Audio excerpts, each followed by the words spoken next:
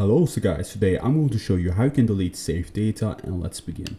So first off guys, what you want to do is you want to press on your Xbox home button, and once you do that, you want to go over to your games and apps. And I'm going to explain how it works. So let's go over to see all. And once you do that guys, what you can do is you can press on the game that you want to access your saved data with. So let's just say, let's say this game over here, Gears 5. Let's press on options here and go over to manage games and add-ons.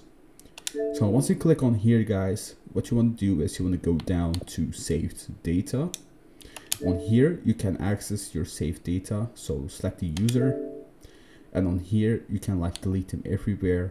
But what I suggest you guys to do is you want to go ahead and go to the game itself. So if you want to delete specific saved data, what I suggest you guys to do is go to that game, start off the game, go to like your settings or your place where it's like a list of your saved data, for example, and on there select the one that you want to overwrite so you don't lose all of your saved data. This is for more the people that have like corrupted data or something like that.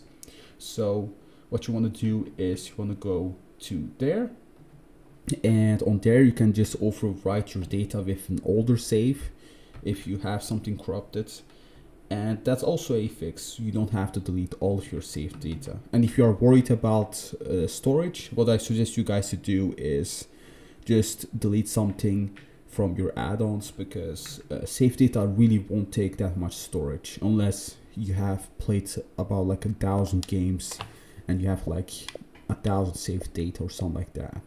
But I don't think a lot of people did play more than 1,000 games on Xbox.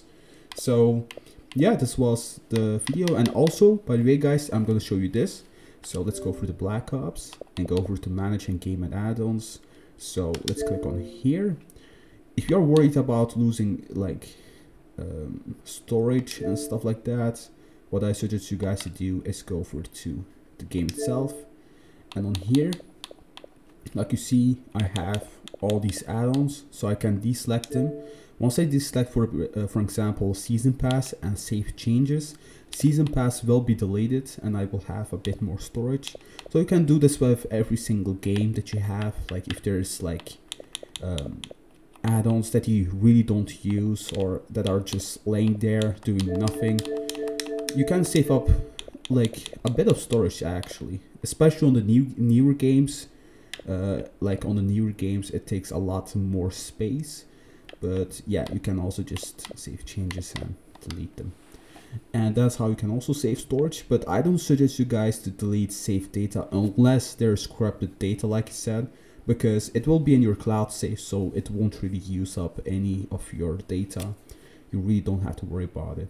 So now let's go back, and what you can also do is you can go over to manage, go to free up space, and on here you will have like extra add-ons that you got after like uninstalling a game. So you can delete every add-on in here because it won't really matter, like it's from games that are already uninstalled or deleted. You can shrink games that you don't play a lot. So if there is like a game that you haven't played in a week, you can just shrink them so you have more storage. And yeah, this was basically the video guys. I hope you enjoyed it. Please leave a like, subscribe, and join the Fix community. And leave a suggestion down in the comments down below what kind of video that I should make. Take care.